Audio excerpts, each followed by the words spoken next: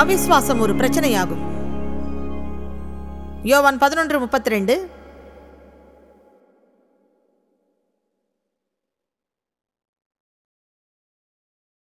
இயேசு இருந்த இடத்தில் மரியாள் வந்து அவரை கண்டவுடனே அவர் பாதத்தில் விழுந்து அவரை நோக்கி, ஆண்டவரே, நீர் இங்கே இருந்தீரானால் என் சகோதரன் மரிக்க மாட்டான் என்றாள்.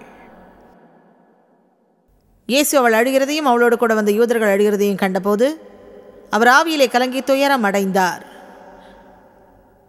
அவர் ஆவியிலே கலங்கி துயரம் அடைந்து விசனப்பட்டார். ஏன்? அவர்கள் அழுகிறார்கள் என்பதால் அல்ல, அவர்கள் அழுவதால் கலங்கவில்லை, அவர்கள் அவிசுவாசத்தின் நிமித்தம் கலங்கினார். அவர் அவர்களிடம், அவனை எங்கே வைத்தீர்கள் என்றார். அதற்கு அவர்கள், தேவனே வந்து பாரும் என்றனர். இயேசு கண்ணீர் விட்டார். நாம் ஒரு வாரம் இங்கு தங்கியிருந்திருக்க வேண்டும்.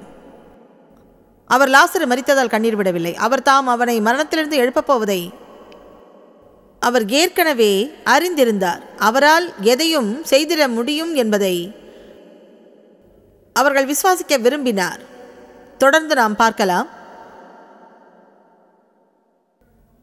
அப்பொழுது யூதர்கள், ஓ, இவனை எவ்வளவாய் சிநேகித்தார் என்றனர். ஆயினும் அவர்களில் சிலர், எனினும் குருடருடைய கண்களை திறந்த இவர் இவனை சாகாமல் இருக்க பண்ணவும் கூடாதா என்றார்கள். அப்போது இயேசு மறுபடியும் தமக்குள்ளே மிகவும் கலங்கி விசனப்பட்டு கல்லறையின் இடத்திற்கு வந்தார். அது ஒரு குகையாக இருந்தது. அதன் மேல் ஒரு கல் வைக்கப்பட்டிருந்தது. நுழைவு வாயிலை அடைத்தபடி இருந்தது. இயேசு அவர்களிடம், கல்லை எடுத்து போடுங்கள் என்றார். இங்கு இது தன்னிலே தனித்து ஒரு செய்தியை வழங்குகிறது. ஆயினும் அதை விளக்கி கூற என்னிடம் போதிய நேரம் இல்லை. ஒருவேளை இயேசு தாம் அந்த நபரை உயிரோடு எழுப்பப் போவதை அறிந்திருப்பாரேயானால் பின்பு ஏன் அவர்கள் கல்லை புரட்டி போட வேண்டும் என்று எதிர்பார்த்தார்? ஏனென்றால் நாம் தேவனோடு உடன் பங்காளர்களாக இருக்கிறோம். மேலும் நாம் செய்திரும்படி அவர் கூறுகிற காரியத்தை நாம் செய்திராத பட்சத்தில் அவர் அற்புதங்களுக்கான செயலை செய்திட மாட்டார். உங்களால் இயன்றதை நீங்கள் செய்யும் போது உங்களால் இயலாததை தேவன் செய்திடுவார். அவர்களால் லாசருவை உயிருடன் எழுப்பிட இயலவில்லை, ஆனால் கல்லை புரட்ட முடிந்தது. மேலும் அவர்கள் கல்லை புரட்டி போடுவதுதான் இறுதியாக அவர் எதிர்பார்த்து காத்திருந்த விசுவாச செய்கையாக இருக்கின்றது. அதன் பிறகும் கூட மார்த்தாள் அவரிடம், சரி ஆண்டவரே, இப்பொழுது நாருமே 4 நாளாயிற்றே என்றும் அது கெட்ட வாடை உண்டாக்குமே என்றும் கூறினாள். நான் சொல்வது புரிகிறதா? யாராவது ஒருவருக்குள் ஏதாகிலும் நடக்கும் என்று விசுவாசிக்கும்படியான அறிகுறியை அவர் எதிர்பார்த்தார். நிச்சயம் செய்திடுவர் என்ற சிந்தனை இருந்திட நினைத்தார். ஏனென்றால் தேவனிடம் எதற்கும் தீர்வு இல்லை என்ற எண்ணமே அவர்களிடம் உள்ள மிகப்பெரிய பிரச்சனையாக இருந்தது. ஒருவேளை நீங்கள் இப்படி சொல்லலாம், தேவனே, நீர் என்னை நேசிப்பீர் என்னால் பின்பு ஏன் இதனை அனுமதித்தீர்? உமக்காக நான் பிரயாசப்பட்டும் ஏன் எனக்கு இப்படி நடக்கிறது என்று எனக்கு தெரியவில்லை. நான் சபைக்கு சென்று தவறாமல் தசமபாகம் கொடுக்கிறேன். அவர் விரும்புவது என்னவென்றால், இது எதுவாக இருந்தாலும் சரி, நீர் இதனை நன்மையாக மாற்றப் போகிறீர்.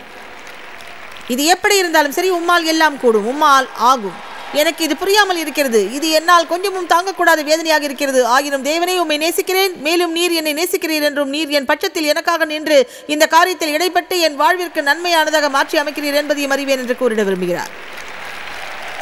நான் நம்புகிறேன்.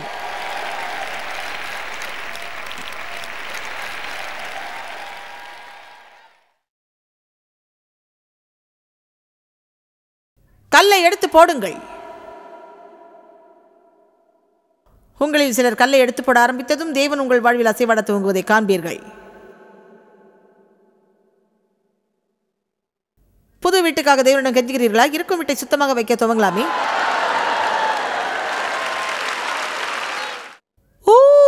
இது சிறந்ததாக தோன்றுகிறது.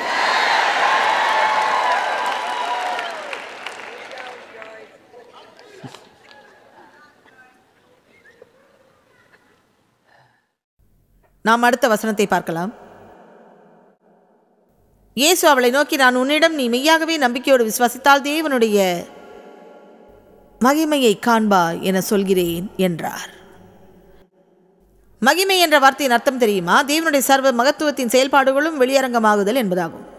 நான் உனக்கு சொல்கிறேன், நீ விசுவாசித்தால் உன் வாழ்வில் நீ தேவனுடைய சர்வ மகத்துவத்தின் வல்லமையின் வெளிப்படுதலை காண்பாய்.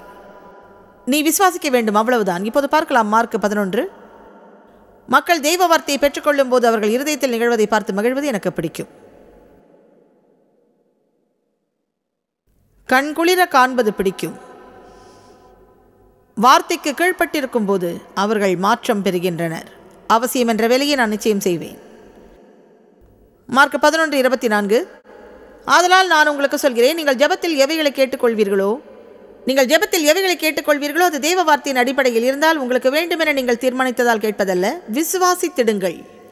கவனியுங்கள், இதை நன்றாக கவனியுங்கள். விசுவாசித்திடுங்கள், நம்புங்கள், உறுதியாய் இருங்கள், பெற்றுக்கொள்வீர்கள் என்று நம்புங்கள், அப்பொழுது உங்களுக்கு அது உண்டாகும். இப்போது தொடர்ந்தேர்ச்சியான விசுவாசம் கொண்டிருத்தல் அவசியமாகும். அங்கு சொல்லப்பட்டுள்ளதை தவற விடுவோம் என்றால் பிரச்சனை காத்திருக்கிறது. நான் ஜெபித்து தேவனிடம் கேட்கிறேன், அதனை விசுவாசத்தால் பெற்றுக்கொள்கிறேன். விசுவாசிக்கிறேன், பெற்றுக்கொள்கிறேன். அது வந்து கொண்டிருக்கிறது. ஒரே காரியத்திற்காக நான் திரும்ப திரும்ப தேவனை கேட்டுக்கொண்டிருக்க அவசியமில்லை. ஆகவே இப்போது என்னால் சொல்ல முடியும், தேவனை எனக்கு செவி கொடுத்ததற்காக நன்றி. அது வந்து கொண்டிருக்கிறது. எனக்கான ஊடுருவல் வந்து கொண்டிருக்கிறது. எனக்கான பதில் வந்து கொண்டிருக்கிறது. இப்போதும் இந்த காரியம் உங்களை சந்தோஷத்தோடு வாழ்ந்திட செய்யும். ஏனென்றால் நீங்கள் விசுவாசத்தோடு வாழ்ந்து கொண்டிருக்கிறீர்கள். மேலும் நீங்கள் ஒவ்வொரு நாளும் எதனையும் கண்ணார காணவில்லை என்பதற்காக சோர்ந்து போவதில்லை. எவ்வளவு நாள் விசுவாசித்துக் கொண்டிருக்க வேண்டும் எனக்கு தெரியாது. 10 நிமிஷமோ 10 வருடமோ எனக்கு தெரியாது. ஆனால் நற்செய்தி இதுதான். நீங்கள் விசுவாசிக்கும் போது, உண்மையில் விசுவாசிக்கும் போது உங்களுக்குள் நீங்கள் அதனை பெற்றுக்கொண்டதை போன்ற ஒரு உணர்வு உண்டாகும்.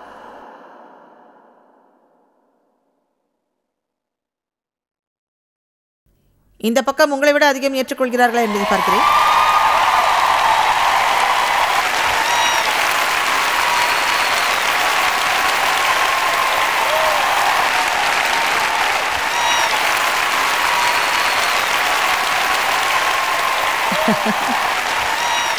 நீங்கள் ஜெயித்து விட்டீர்கள்.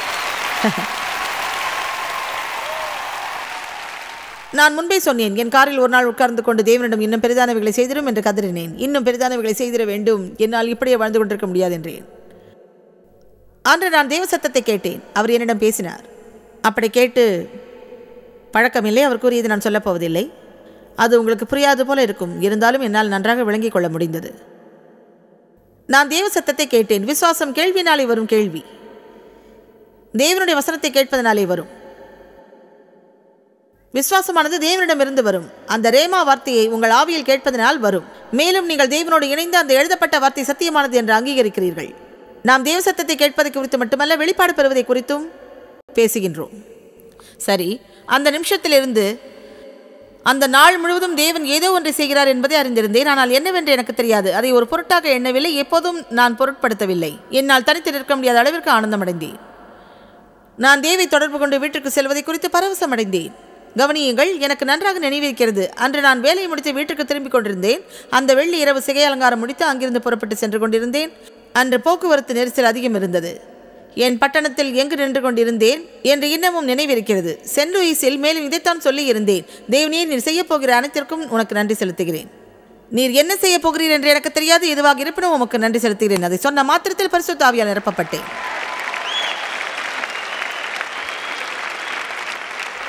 நீங்கள் ஒருபோதும் ஒரு நாளும் இப்படி சொல்லாதீர்கள், இப்படிப்பட்ட அனுபவத்தை கொண்டிருக்க விரும்புகிறேன். இதுதான் நம்மிடம் காணப்படுகிற தவறாக இருக்கிறது. உங்களுக்கு விருப்பம் மாத்திரம் போதாது, செயலாற்றும் திறன் வேண்டும். தேவனை தேட துவங்குங்கள். வெறுமனை அமர்ந்து கொண்டு அடுத்தவர் பெற்றுக்கொண்டதை பார்த்து விசனப்படாதிருங்கள். தேவனிடமிருந்து உங்களுக்கான ஊடுருவலை பெறுங்கள். தேவனிடமிருந்து உங்களுக்கான தொடுதலை பெற்றிருங்கள். ஒதுக்கப்படுதலை ஏற்காது இருங்கள். அடுத்தவர் தேவனிடமிருந்து தொடுதலை பெற முடியுமானால் என்னாலும் உங்கள் தொடுதலை பெற முடியும். அடுத்தவர் கடனிலிருந்து விடுபட முடியுமானால் என்னாலும் விடுதலை பெற முடியும். அடுத்தவர் காயங்களில் இருந்து சுகம் பெற முடியுமானால் என்னாலும் சுகத்தை பெற்றிட முடியும். நான் நம்புகிறேன். நான் பெற்றுக்கொள்கிறேன். நான் விசுவாசிக்கிறேன், ஆகையால் பெற்றுக்கொள்கிறேன். உங்களுடைய விசுவாசம் உங்களிலிருந்து எழும்புவதை என்னால் உணர முடிகிறது.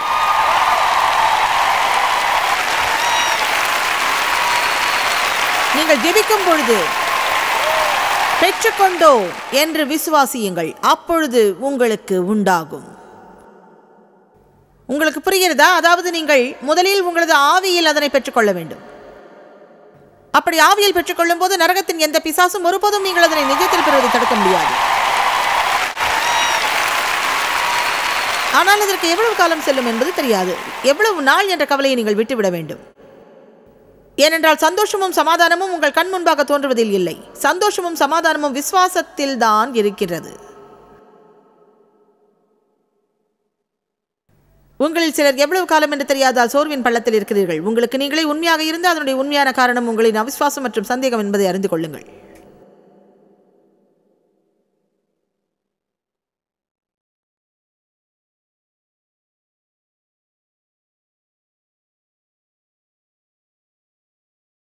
அடுத்தவரோடு உங்களை ஒப்பிட்டு பார்த்தல்.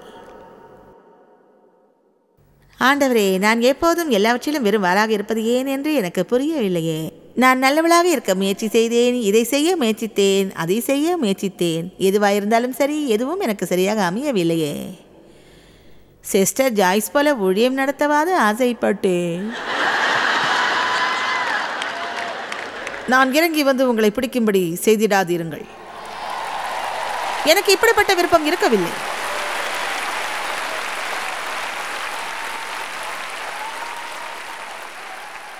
அடுத்தவர் கொண்டிருக்கும் காரியத்தை பெற்றிட அவர்கள் பிரயாசப்பட்டது போல பிரயாசப்படாமல் அதை அடைந்திட முற்படாதீர்கள். அது பரிதாபத்தினாலும் இரக்கத்தினாலும் உருக்கத்தினாலும் பெயர் பெற்றிட முயலும் மனப்பான்மையாகும்.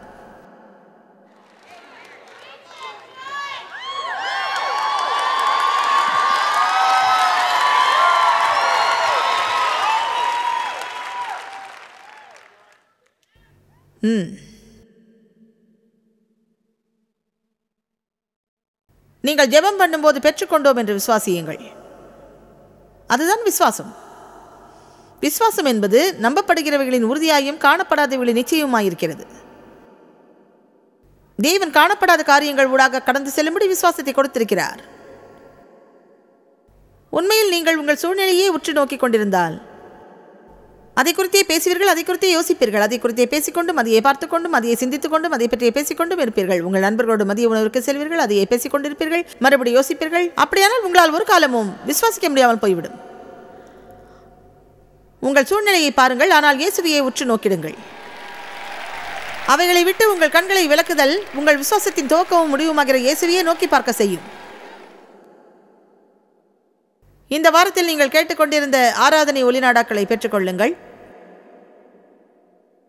பிசாசு உங்களை நெருங்குவதை உணர்ந்தால் கூறுங்கள், இதை சுற்றி கொண்டு நான் தேவனை ஆராதிப்பதை பார், இங்கு நின்று நான் நாள் முழுவதும் செய்திடும் அறிக்கைகளை கேள் என்று சொல்லுங்கள்.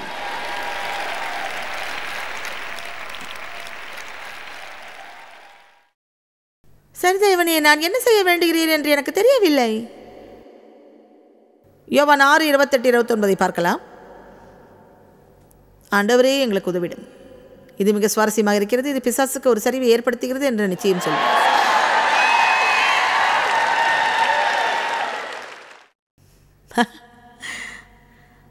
சபையானது இருக்க வேண்டிய விதம் இதுதான்.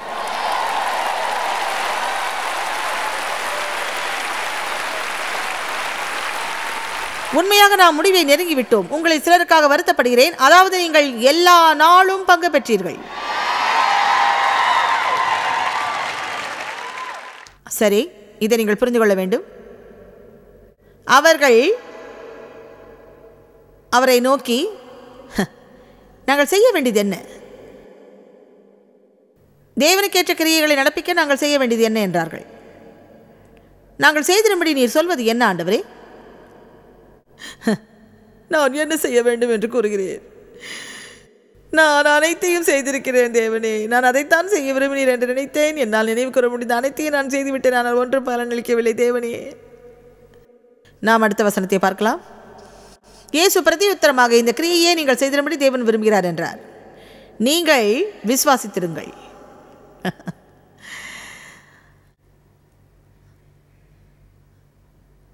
அவர் அனுப்பினவரை நீங்கள் விசுவாசிப்பதே தேவனுக்கேற்ற கிரியையாக இருக்கிறது. நீங்கள் அவரை நம்பிடுங்கள், அவரை பற்றிக் கொள்ளுங்கள், அவரை சார்ந்து கொள்ளுங்கள், அவரையே நம்புங்கள். ஆகவேதான் நாம் அனைவரும் விசுவாசிகள் எனப்படுகிறோம்.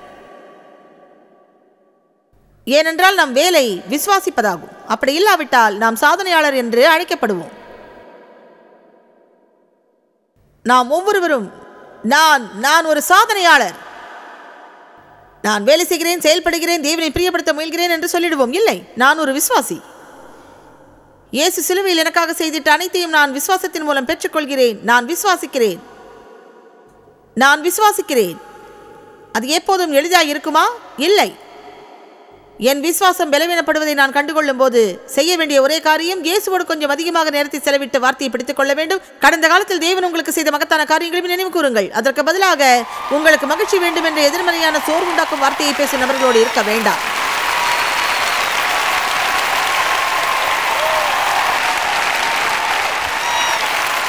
நீங்கள் இங்கு உற்சாகப்படுத்தப்படுகிறீர்கள், ஏனென்றால் நான் உங்களுக்கு சரியான ஒன்றை சொல்லிக் கொண்டிருக்கிறேன். உங்களை உயர்த்திடும் சிலரோடு இருப்பதை தெரிந்து கொள்ளுங்கள். உங்களை கீழே தள்ளும் மக்களோடு இருக்க வேண்டாம். புரிகிறதா? இப்போது நான் உங்களுடைய சந்தோஷத்தை உடனடியாக பெருக செய்யும் 6 காரியங்களை துரிதமாக சொல்லப் போகிறேன். விசுவாசிக்கக்கூடிய 6 காரியங்கள், செய்யக்கூடியதல்ல. தேவன் உங்களை செய்யும்படி சொல்லும் அனைத்தையும் செய்ய முடியும் என்று விசுவாசியுங்கள். இங்கு செய்திட என சொல்லும் அனைத்தையும் செய்ய முடியும். ஒரு உதாரணத்தை கவனிப்போம். உன் எதிரியை மன்னித்து விடு.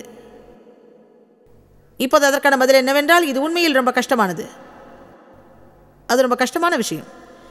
இது அநியாயமாக இருக்குது, இது சரியில்லை, என்னால் முடியாது. ஒருவேளை நான் மன்னிச்சுட்டா அதுக்கப்புறம் அவங்க என்ன வேணாலும் செய்யலாங்கிற நிலைக்கு வந்துடுவாங்க. அவர் தம் வார்த்தையின் மூலம் நம்மை செய்திரும்படி சொல்லும் ஒவ்வொரு சிறு காரியங்களையும் நம்மால் செய்யக்கூடும். செய்ய திராணியற்ற எந்த காரியத்தையும் நம்மை செய்திரும்படி அவர் கேட்பதில்லை. மேலும் அவர் நம்மை செய்யும்படி தம் வார்த்தையின் மூலம் கூறுகிற அனைத்தும் நமக்கு நன்மையே கொடுக்கிறதா இருக்கிறது. உங்கள் எதிராளிகளை நீங்கள் மன்னிப்பது அவர்களுக்கு எள்ளளவும் உதவிடாது, அது உங்களுக்கே உதவி செய்யும். உங்களை காயப்படுத்துகிறவர்களை நீங்கள் மன்னித்திட இயலும். உங்களால் சோதனையை எதிர்த்திட இயலும். உங்களால் அன்பில் நடக்க இயலும். நீங்கள் துவங்கியதை நிச்சயம் முடித்திட இயலும். நீங்கள் ஒழுக்கமுள்ள நபராக இருக்க முடியும். உங்களுக்கு இச்சை அடக்கமும் இருக்கிறது. என்னால் இயலாது என்று சொல்லாதீர்கள், மாறாக சொல்லுங்கள், என்னால் இயலும் என்று. எனது புதிய புத்தகமாகிய வல்லமையான சிந்தனையில் இருப்பது கிறிஸ்துவின் மூலம் வாழ்வில் செய்திட வேண்டிய அனைத்தையும் என்னால் செய்திட இயலும் என்பதே. இந்த புத்தகங்களை உங்களுக்காக வைத்திருக்கிறோம். இதை வாங்கிச் சென்று 1 வாரம் தொடர்ந்து அதனை தியானித்திடுங்கள். என்னால் இயலும், என்னால் முடியும், நான் செய்ய வேண்டியதை என்னால் செய்ய முடியும், கிறிஸ்துவின் மூலம் இதை என்னால் செய்ய முடியும். இதை செய்யும்படியான வல்லமை தேவன் எனக்கு கொடுக்கிறார். ஒரு நாள் 20 முறை சொல்லுங்கள், என்னால் முடியும், என்னால் முடியும். என்னை பலப்படுத்துகிற கிறிஸ்துவினாலே எல்லாவற்றையும் செய்ய எனக்கு பலன் உண்டு. இப்போது நீங்கள் தேவனோடு ஒரு ஒப்பந்தம் செய்கிறீர்கள். மேலும் இப்போது என்ன நடக்கும்? எதிர்பார்க்காத நிலையில் பரிசுத்த ஆவியின் பலன் வந்துடும்.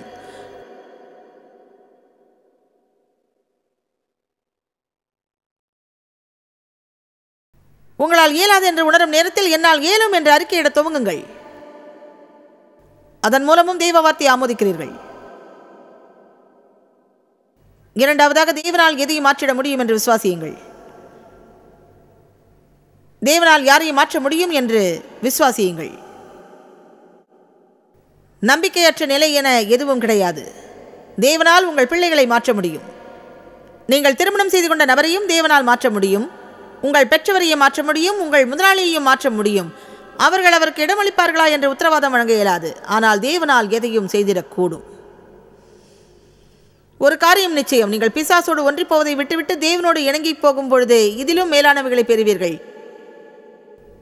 நீ மாற்றமடைவதே இல்லை, ஒருபோதும் மாறப்போவதில்லை, அவ்வளவுதான். சோர்ந்து போயிருக்க, நீ மாறப்போவதில்லை, சோர்ந்து போயிட்டேன், என்னால் இதுக்கு மேலே முடியாது, நிச்சயம் மாறப்போறதில்லை, ரொம்பவே சோர்ந்து போயிட்டேன், நீ மாறவே போறதில்லை. ஒரு நிமிடம், நான் முடிக்கப் போகிறேன்.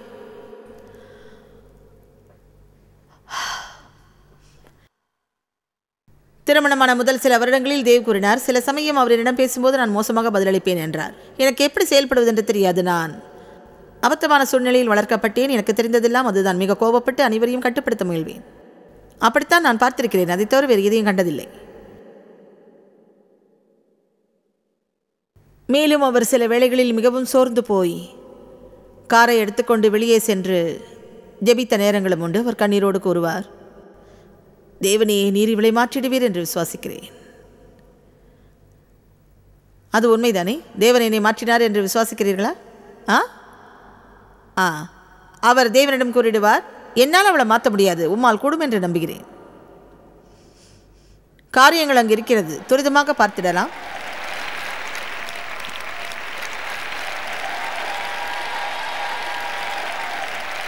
நீங்கள் இயேசு புரட்டி போடும்படி சொல்கிற கல்லை மட்டுமே புரட்டி போடுவது அவசியம். வேறொரு சமயத்திற்காக அதை பத்திரப்படுத்திடுவோம். எப்பேற்பட்ட சூழ்நிலையும் மாறும் என்று விசுவாசியுங்கள். கடனில் இருந்து விடுதலை பெற முடியும். நீங்கள் காயப்பட்டிருந்தாலும் உங்களால் மீண்டும் அன்பு செலுத்த இயலும். நீங்கள் கடந்த காலத்திலேயே உட்கார்ந்திருக்க அவசியமில்லை. உங்கள் தேவைகள் எல்லாம் தேவனால் சந்திக்கப்படும். 4ஆவதாக, நீங்கள் எந்த தவறை செய்திருந்தாலும் அதனை தேவன் எடுத்து உங்கள் வாழ்விற்கு நன்மையானதாக மாற்றிடுவார் என்று விசுவாசியுங்கள். என்ன தவறு செய்தாலும் அல்லது தவறான சூழ்நிலையில் இருந்தாலும் சரி, தேவனிடத்தில் அன்பு கூர்ந்து அவரது சித்தம் செய்திட விரும்புகிறவர்களுக்கு சகலமும் நன்மைக்கு ஏதுவாக செயல்பட துவங்கிடும். இன்று காலை விரிவாக்க வேதாகமத்தின் ரிவைஸ் வெர்ஷனிலிருந்து வாசித்துக் கொண்டிருந்தேன். அது இவ்வேளையில் நிச்சயம் உதவிடும். உண்மையில் இது நம்மை வேறு திசையில் கொண்டு செல்லாது. இதில் நான் பார்க்கும்படி சில பகுதிகள் சொல்லப்பட்டிருக்க அதை பார்த்தேன். ஏனென்றால் நான் அதிகமாக உபயோகிப்பது விரிவாக்க வேதத்தை தான். நான் இந்த காலையில் பிலிப்பியரை பார்த்து கொண்டிருந்தேன். பிலிப்பியர் 1:12 பவுல் சிறையில் இருக்கிறார். அவர் சொல்வது, நீங்கள் எவ்வித சந்தேகமின்றி அறிந்து கொள்ள வேண்டியதாவது, சகோதரரே, எவ்வித தயக்கமும் வேண்டாம். என்னுடைய சூழ்நிலையானது, இச்சிறையிருப்பு எனக்கு சம்பவித்தவைகள் சுவிசேஷம் பிரபலமாகும்படிக்கு ஏதுவாயிற்றென்று நீங்கள் அறிந்து கொள்ளுங்கள். அரமனை எங்கும் உள்ளவர்களும் மற்ற யாவருக்கும் என் கட்டுகள் கிறிஸ்துவுக்குள்ளான கட்டுகள் என்று தெரிந்து வெளியில் இருக்கும் உங்கள் யாவருக்கும் அது மிகுந்த தைரியத்தை கொடுக்கிறதா இருக்கிறது. நான் நன்றாக இருக்கிறதை காண்கிறதுனால் நீங்களும் நீங்கள் இருக்கும் இடத்தில் திருவசனத்தை போதிக்க பயப்படாதிருப்பீர்கள். ஏனென்றால் ஒருவேளை நீங்கள் இங்கு வர நேரிட்டாலும் நீங்கள் நன்றாகவே இருப்பீர்கள் என்றார். நான் விளக்கி கூறுகிறேன். அப்படியே கீழே வருவோம். வசனம் 18. அவர் ஆம், சந்தோஷமாய் இருக்கிறேன் என்கிறார். இப்போது அவர் இருக்கும் இடம் சிறைச்சாலை. மேலும் அவரே, இது நல்லதா இருக்கு.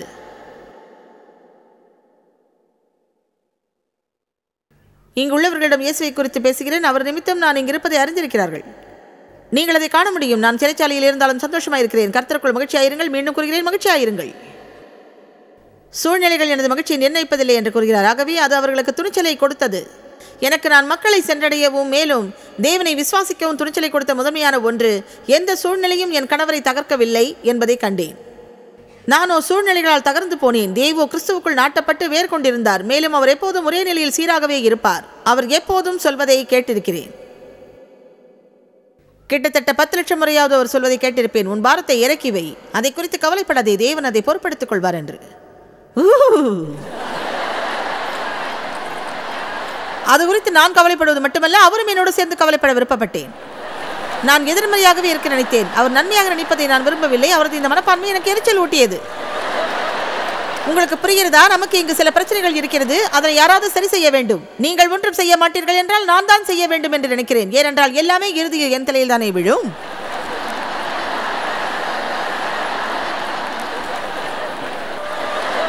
இதுதான் தேவனுடனான எனக்கு இருந்த உறவு.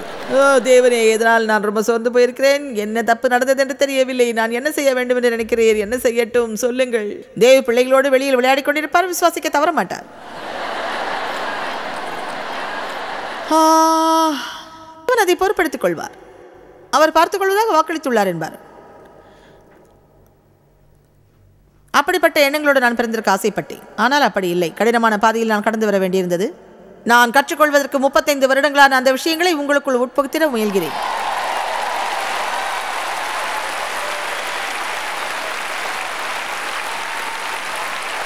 நீங்கள் தேவனுடைய இளைப்பாறுதலில் பிரவேசித்தல் என்பது நீங்கள் விசுவாசித்தால் மட்டுமே சாத்தியமாகும். இறுதியாக நான் உங்களுக்கு சொல்ல விரும்புவது, இங்கிருந்து கடந்து செல்வதற்கு முன் இந்த சாக்ரமெண்டோ கலிபோர்னியாவில் இருந்து இறுதியாக தேவன் உங்களை குறித்து தம் வார்த்தையை சொல்லியிருப்பதை விசுவாசியுங்கள். இதுதான் மிக முக்கியமான செயலாக இருக்கிறது. சரியோ தவறு முன்பாகவே தேவன் உங்களை நிபந்தனையின்றி நேசிப்பதை விசுவாசியுங்கள். தேவன் உங்களை நேசிக்கிறார். தேவன் உங்களை தெரிந்து கொண்டு உங்களை சுவீகாரம் செய்து தம்முடைய சொந்த பிள்ளையாக்கி இருக்கிறார். மேலும் அவர் வாழ்விற்கு சிறந்த திட்டத்தை வைத்திருக்கிறார். நீங்கள் விசுவாசித்தால் அதை நீங்கள் பெற்றுக்கொள்வதை எந்த மனிதனோ பிசாசோ தடுக்க முடியாது. உங்களால் தேவ சத்தம் கேட்க முடியும் என்றும் உங்களுக்கு அருளப்பட்ட பரிசுத்த ஆவியால் நடத்தப்படுவீர்கள் என்றும், மேலும் அவர் நீங்கள் இருந்திடும் விதத்தை கூறுகிறதான அதே விதமாக இருந்த திராணியை கொடுப்பார் என்றும் விசுவாசியுங்கள்.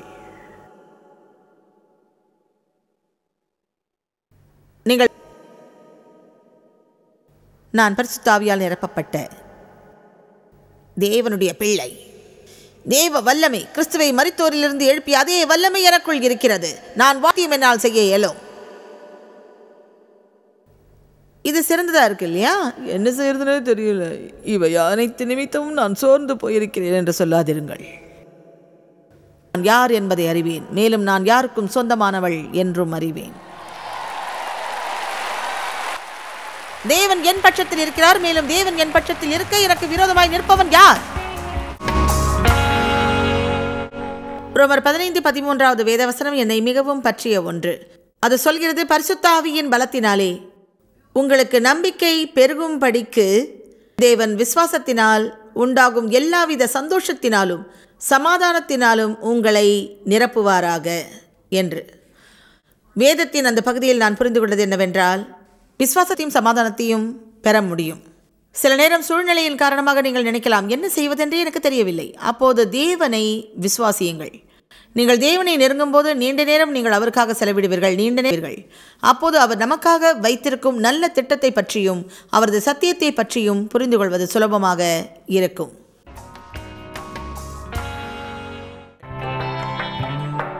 பங்காளர்களுக்கும் எங்களது நன்றியையும் பாராட்டுகளையும் தெரிவிக்கிறோம். ஒன்றாய் இணைந்து நாம் பசியுள்ளவர்களை போஷித்து உடைகளை கொடுத்து தேசங்களுக்கு சுவிசேஷத்தை சொல்லி வருகிறோம். எங்களை தொடர்பு கொண்டு www.jmumindia.org உங்கள் ஜெப தேவைகள் மற்றும் எங்களின் வெளியீடுகள் பற்றி அறிந்து ஜாய்ஸ் அவர்கள் நிகழ்ச்சிகளை அறிந்து எங்களோடு இணைந்து தேவ அன்பை உலகிற்கு பரவச் செய்யுங்கள். அடுத்து வரும் நிகழ்ச்சியானது ஜாய்ஸ் மேயர் ஊழியங்களின் நண்பர்கள் மற்றும் பங்காளர்களால் தாங்கப்படுகிறது.